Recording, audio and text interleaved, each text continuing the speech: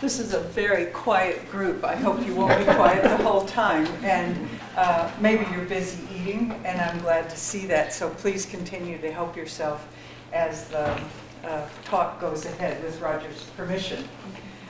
We're very pleased to have Roger Brooks with us today, who is the CEO of Facing History and Ourselves. I always get those words confused. I turn them around in all kinds of Facing order. Ourselves and History. Yes, I mean there are many potential ways that we could face ourselves and history.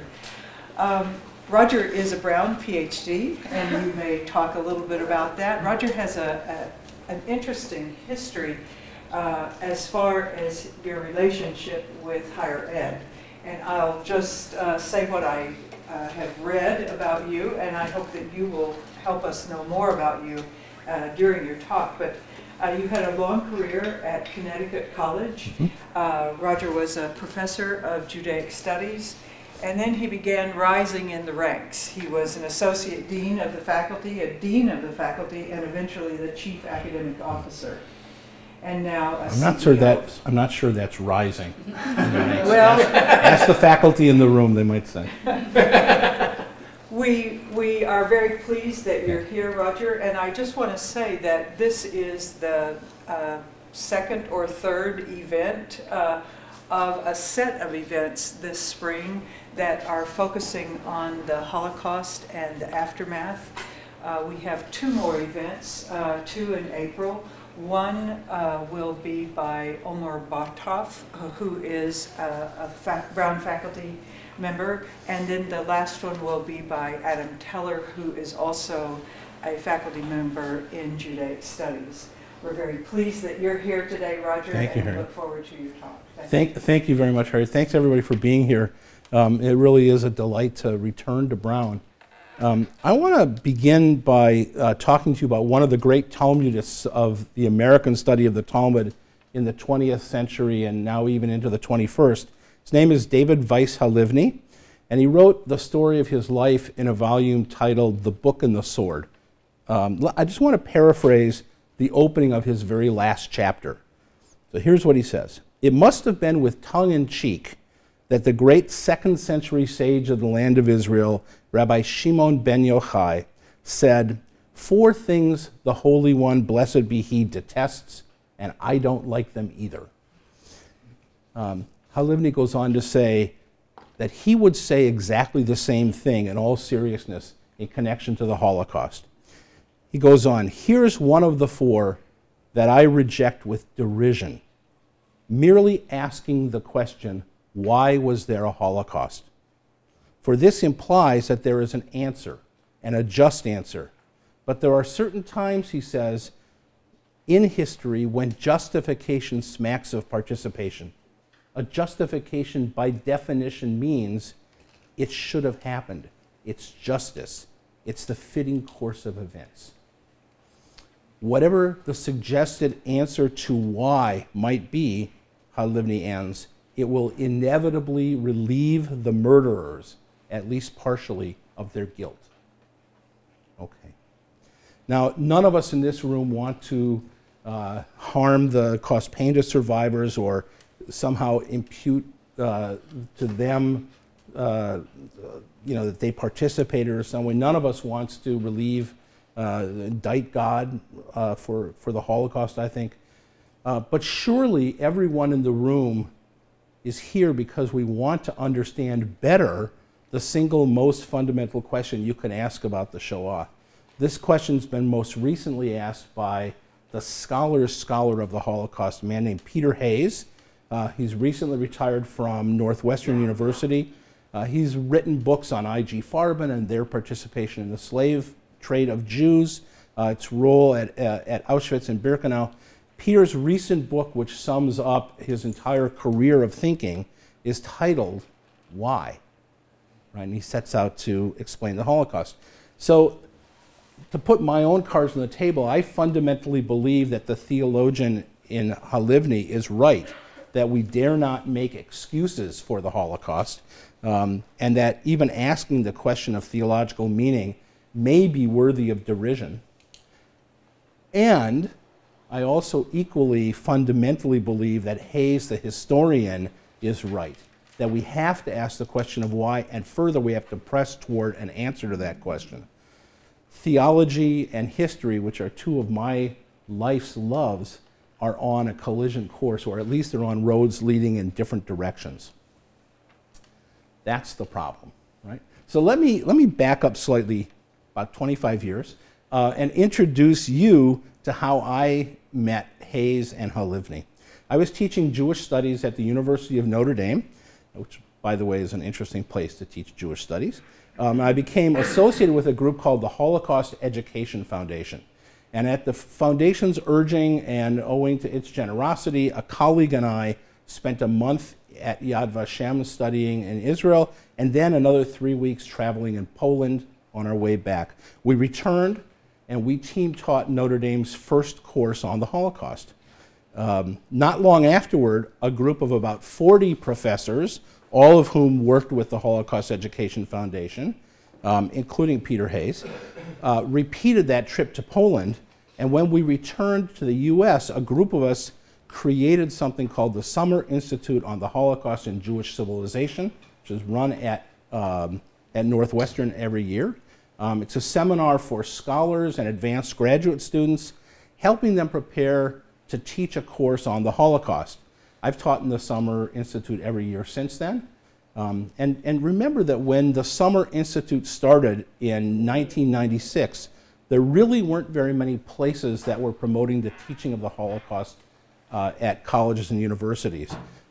We offered sort of basic prep then, and the Institute has sort of morphed into more of a high-level kind of think tank for people who really want to think about how to teach this material. PhD programs in the Holocaust are now available. They really weren't then. Well, Peter Hayes was the initial director of that institute, and he's always been aware, I think, of my belief that teaching about the Holocaust has to aim to help students not only factually but affectively, right? So the Holocaust, I think, has to have meaning beyond itself. I learned that from my dissertation director right here at Brown, Jacob Neusner. May his memory be a blessing, passed away this last year. Jack often said that the entire point of the humanities is the making of generalizable meaning out of what initially appears to be particular, right? So for humanists, the Holocaust has to mean something beyond itself. Well, a year or two into the Institute's existence, while preparing for my teaching one of those summers, I came upon Halivni's book, which was first published in 1997. I was familiar with his work on the Talmud from my own research, but this book was something different. I still recommend it as a parallel to Elie Wiesel's Night. Both men were born just a year apart in 1927, 1928. Both grew up in the same town in Romania, Sighet.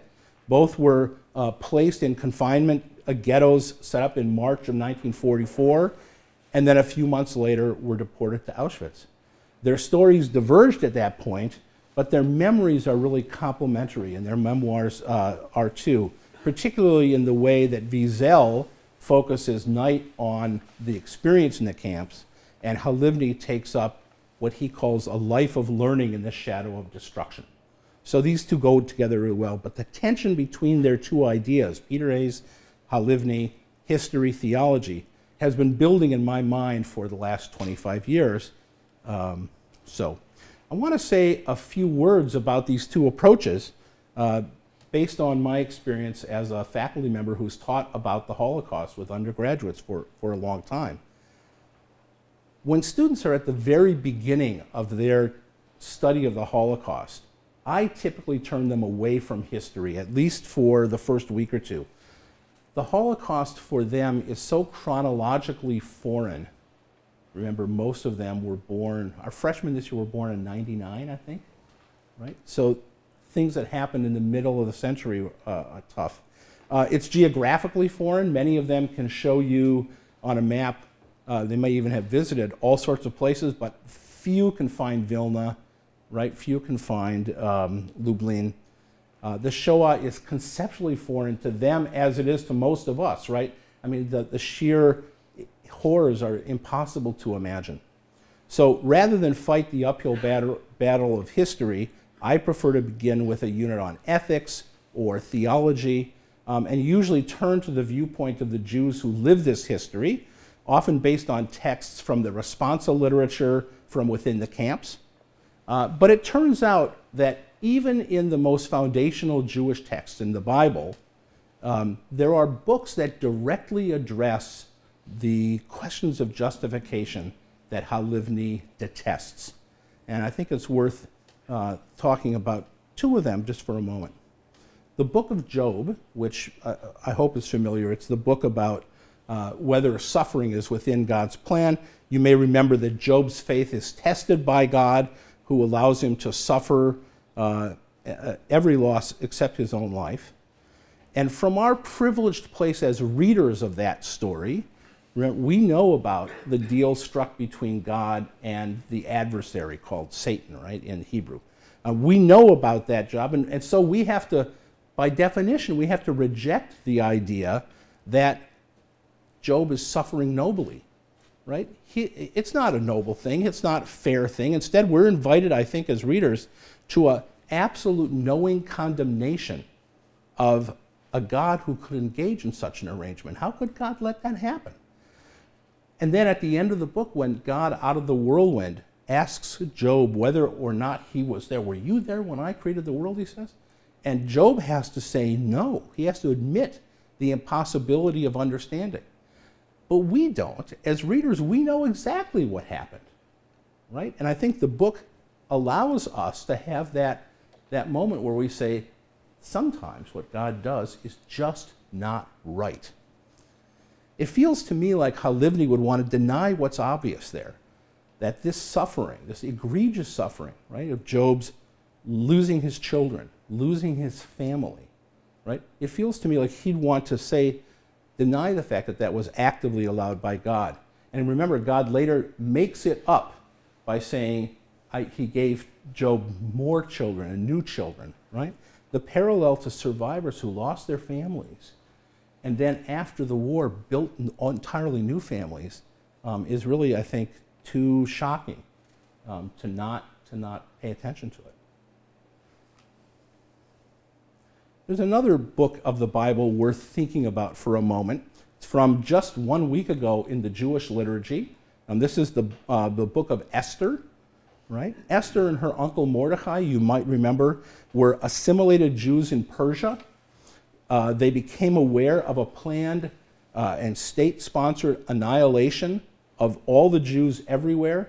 The text says in all 127 provinces of the king's land.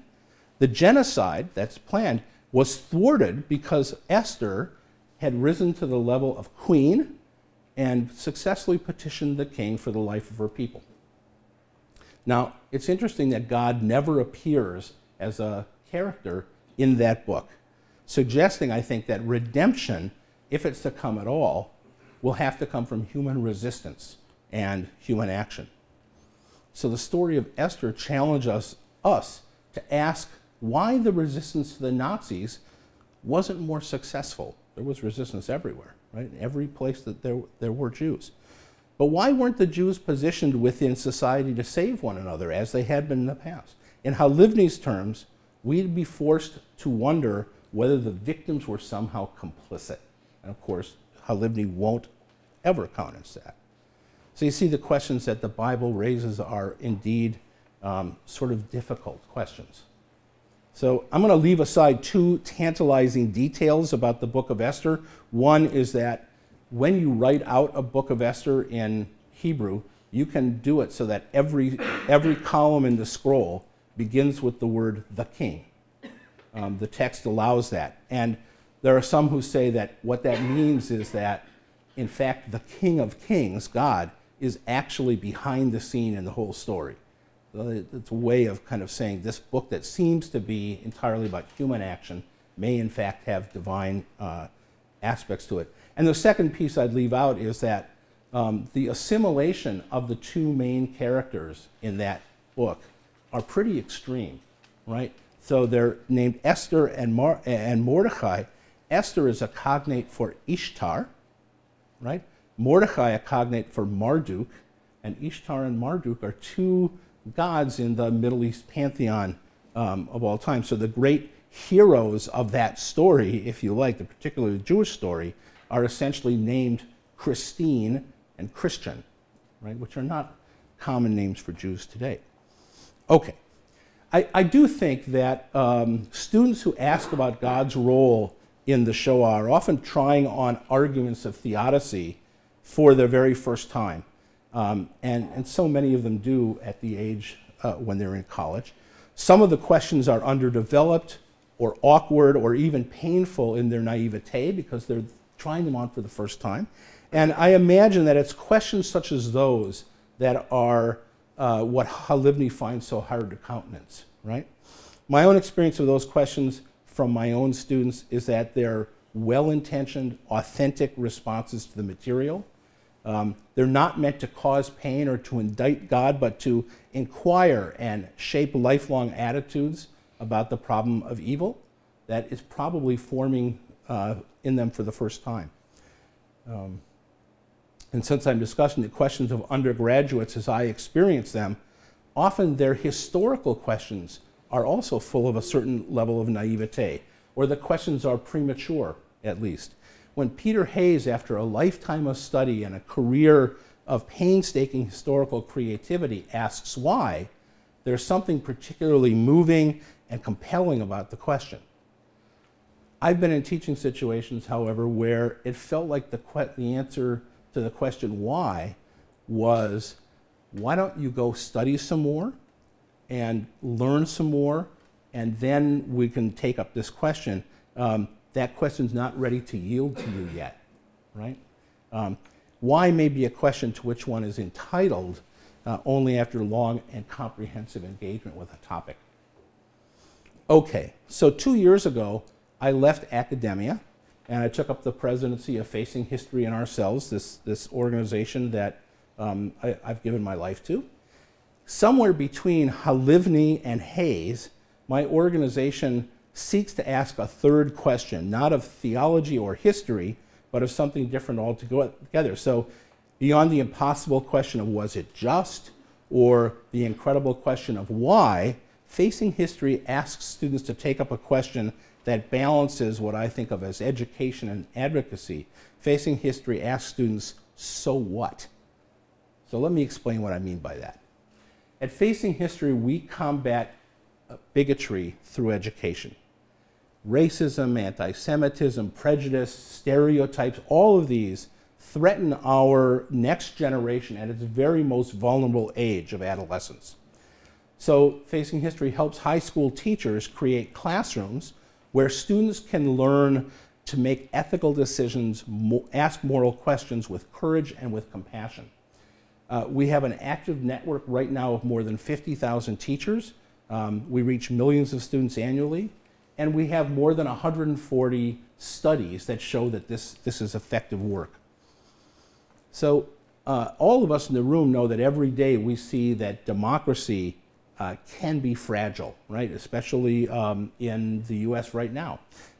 We hear reports of religious, ethnic, racial violence.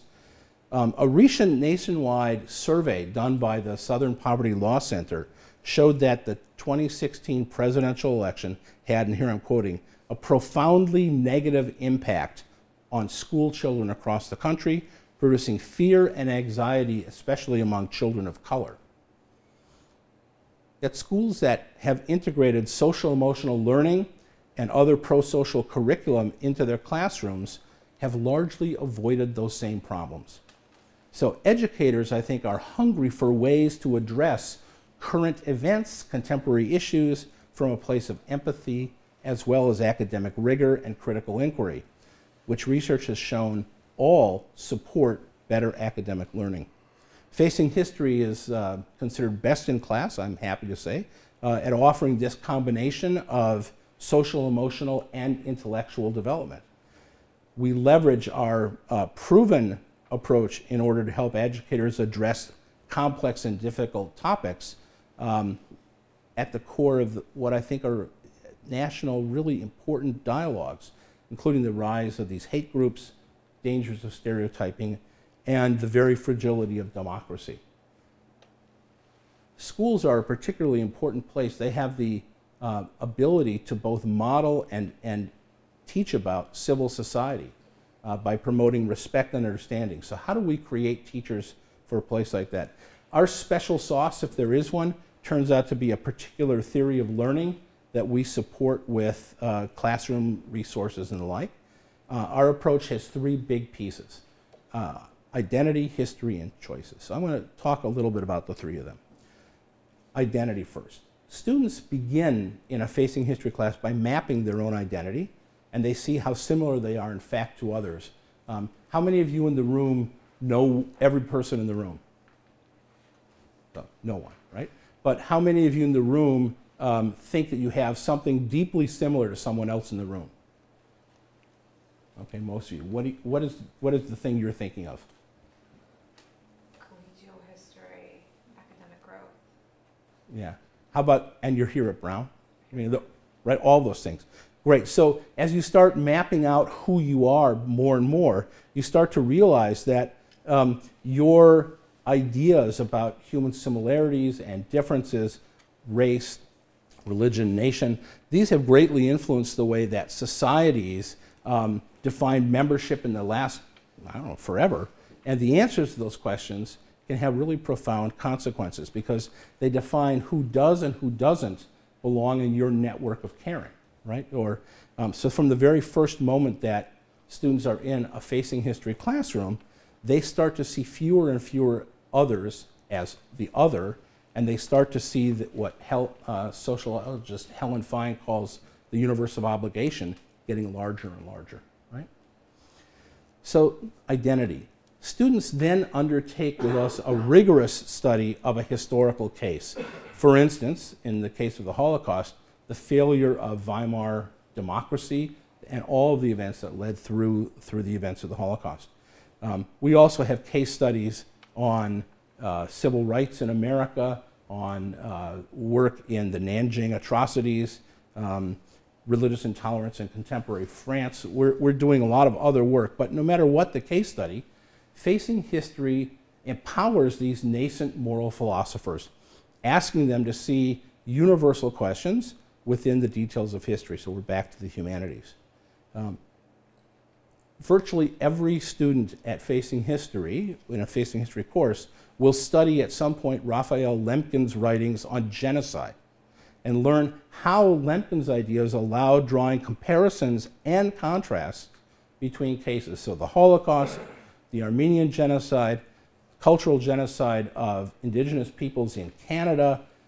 Students can wrestle with these and other complex moments in human history, both as a set, but also in all of their particularity individually, and without making kind of facile moral equivalencies. And third, we teach students how to analyze the choices that were available in history and the choices that were made. So successful Facing History students learn that history was not inevitable, but was the result of people's behavior. To use our popular tagline, they learn that people make choices and that choices make history. I said before that it works, and I want to talk about that. We've done many assessments to demonstrate that students who know that choices make history turn out to be better historians, more civically engaged with their peers, more likely to stand up when they see bullying. We ask these students how they'll choose to participate in their own society, and because their choices are going to shape the history that their own children are going to live. We ask them, in other words, to ask the question, so what? Now, many times the hope that we have for that question is that students will choose to be upstanders and not bystanders.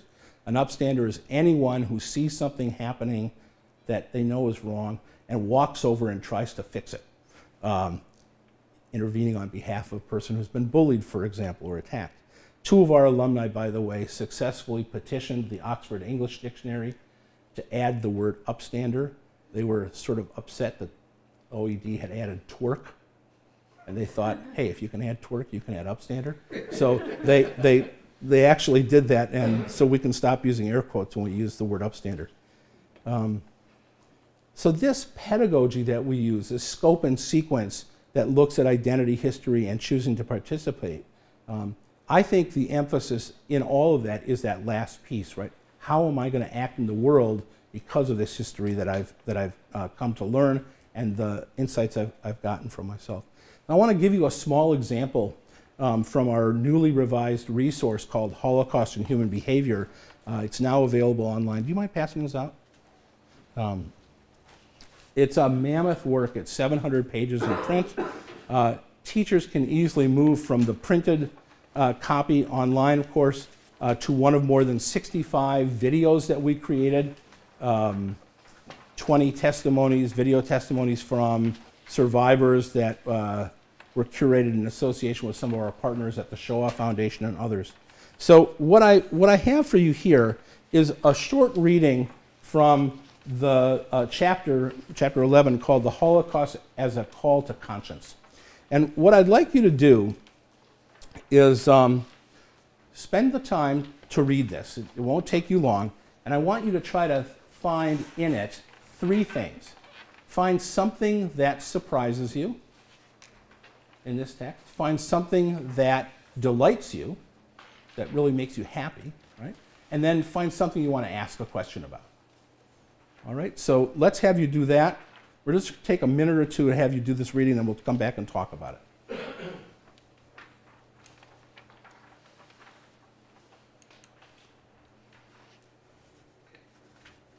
Okay? All right, so let's come back together and let me just ask, what did you find surprising? Anything? Who wants to go first? Surprising is how we have evolved to learn and understand and still have not been able to come to grips with making adequate advances. Yeah. So I'm just going to repeat that for the camera. It's how much we've learned on the one hand, and yet we still can't cope with the world around us, right? Yeah. Things haven't changed. Right, that's what happened at the time of the Holocaust, and it's daily ongoing, not just at the national or international levels, within families. Right. Great. Yes. The 2 points struck me here. One being that the gentleman who was on the Nuremberg trial, Ben Ferment, he saw living history. right? And I believe that's what so many of the students today do not see. They hear it on TV, but until you go through the Holocaust Museum, or through a concentration camp, or through a Jewish museum in, say, Berlin, you don't get the feeling.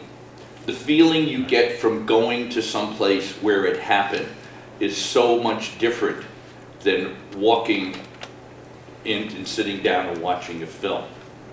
The other thing is that in history, they say history constantly repeats itself. And yet we say we learn from history. But do we learn from history? And the problem is that so much of what happens you cannot solve because it involves ethnic cleansing, because one group hates another group, it's a power struggle, or as Hitler says, if you tell a lie long enough and more, people will believe it. And people get to the point where they accept what they're hearing without making independent judgments. So there are these root causes of some of this strife, and we don't tend to look at those because our eyes are kept away from that by the shiny object that we're being shown, right? So we don't look at, as you said, ethnic cleansing or the deep hatred of one group for another that may be caused by religion or whatever. And instead, we're looking at something else. We're looking at something superficial. Remember I mentioned that study trip that a group of 40 professors took to Poland at the beginning of the Summer Institute on the Holocaust and Jewish Civilization?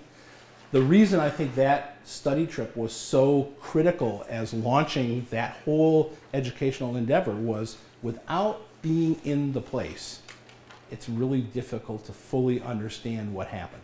That is the task of the historian today, right? Is to help students fully understand history, despite the fact that you can't just go back there. And that's, to me, that's part of the reason that our organization is very concerned that the survivor generation is going away. One of the things we've often done, we work very closely with is survivors and helping them get into high school classrooms. As that generation goes away, right, we're working already on what we're calling the second gen and the third gen strategies of how do you get the children of survivors who heard the stories and can talk authentically about what they know, so that history is not something that students don't experience, but something that they can hear the stories of and experience. Furthermore, should take, say, school children or even young adults through Auschwitz or Berchtesgaden and have them see the living conditions and have them experience, I mean, the stables and the holes. I think your point that living it or seeing history is different from just sort of raw academic study. Something that you found in here that you thought, wow, I feel better now. Anything? Anything delighting in this text? Somebody else did, or go ahead. Well, I feel better about being here, and I'd like to offer to people who are interested. I was born in 1939 in Salonika, Greece, and I was 4 years old at the time the Nazis invaded. My family, including my father and mother, my father's parents, and I, went into hiding. And we survived in hiding thanks to courageous Greeks, where we managed to live in many places. And so that shaped who I came to be. Absolutely. And so if anybody would like to engage learning more, I'd be happy to talk to you or have meetings. So that touches with the point about living history, right?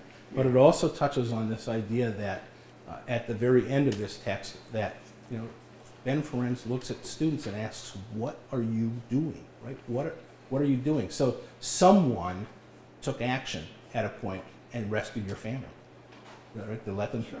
And so we're telling students, you know, there's a good example. There's a choice that was made. Look at what it did, right? So, yeah, Steve. I'd like to commit heresy, if you don't mind. Okay. Okay. I really believe there's a widespread naivete about the value of words in teaching. I was supposed to be a filmmaker. My life took a different turn. I found I was giving talks on Peace Week at a high school. What really reached them, they couldn't go to these places, but the videos, documentaries, you can come much closer to giving people a sense of what's going on through film than you can just with written text. Yeah. Because seeing is usually believing. Right, and it moves you from the world you're in, it puts you into a different frame. It goes back to this issue of living history, right? Because now you're in a framework of the storyteller, and if the storyteller is doing a good job, you get pulled into the story. Yes. Right? Yes. Good. Yes, sir.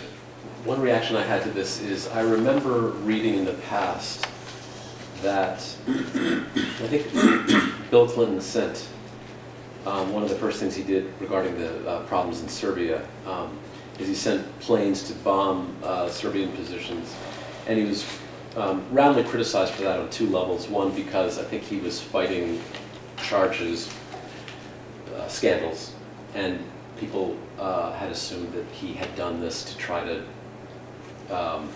get out of, to turn some attention from his problems. And also he was criticized because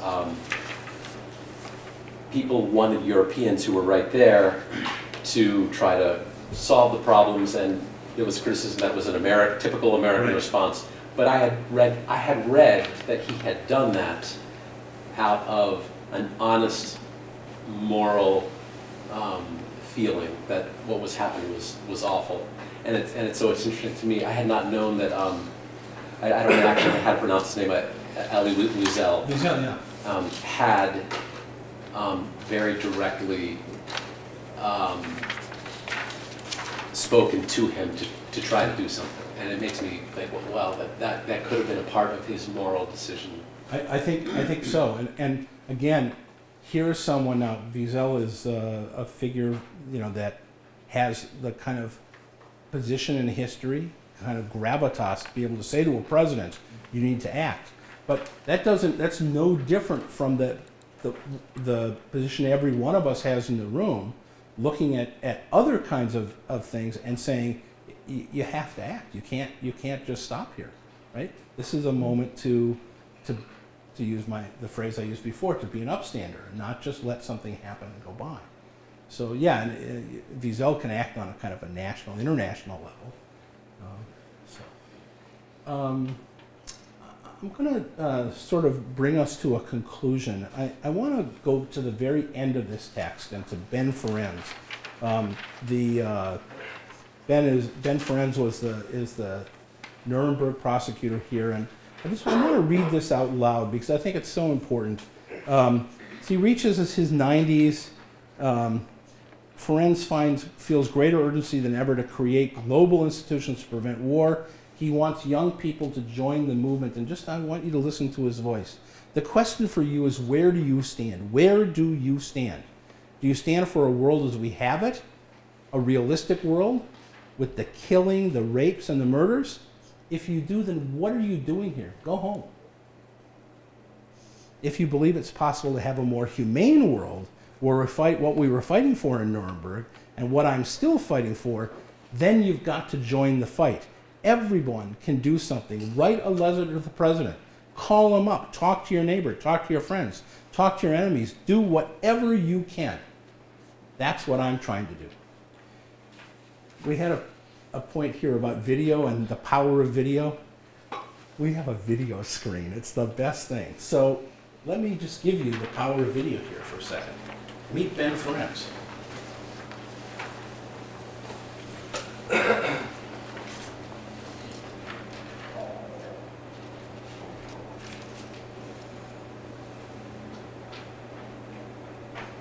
Let me tell you a story. Tycho Brahe was an astronomer who felt that he wanted to find out the meaning of the universe. So he persuaded the king in power that he should build him an astronomical laboratory on the island of Ven. And there he built his observatory. And every night he went out and he viewed the stars and he put them down in a chart. And he had done that for about 25 years. New king came on the throne and he said, look, we've got something going on there near Elsinore. So the treasury people came out and they said, old man, wake up, wake up. The king wants to know what you've been doing here these last 25 years. Oh, he said, I've been watching the skies. Watching the skies? What for? He said, well, I make a chart and I have 97 volumes. Exact. Each one I've measured myself, and I can tell you the movement of every one of those stars. Well, what's the use of it? What do you intend to do with that? He said, I hope to live to get 100. 100 volumes of the same thing? What's the utility? What can you do with that? Well, he said, I admit that I was trying to find out the meaning of the universe, and I haven't found it yet. But I believe that someday somebody will, and I will have saved that person 25 years of labor. And when the American astronauts landed on the moon, they had with them the tables of Tycho. So there it is. It's an inspirational story, the watcher of the sky. I am watching the sky. That's it.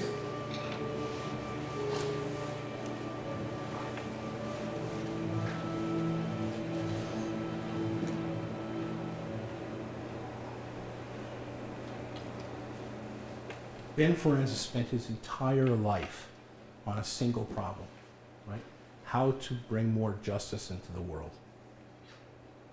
I can't think of a better way of asking someone, right, so what? You saw these things when you were young, so what? You did this. I opened my talk today with thoughts about a Talmud scholar, David Weiss-Halivni. I want to conclude the same way. This is a different Talmud scholar. His name is Rabbi Tarfon, lived in maybe the year 135 or so, and he has a famous saying, it's not incumbent upon you to complete the work, but neither are you free to desist from it. And to me, that is the story of Tycho Brahe. It's the story of Ben Ferencz. It's the story, in fact, of all of us who have inherited the complex history of the 20th and 21st century. I'm very thankful to all of you for listening, and I'd be really happy to take questions. Thank you.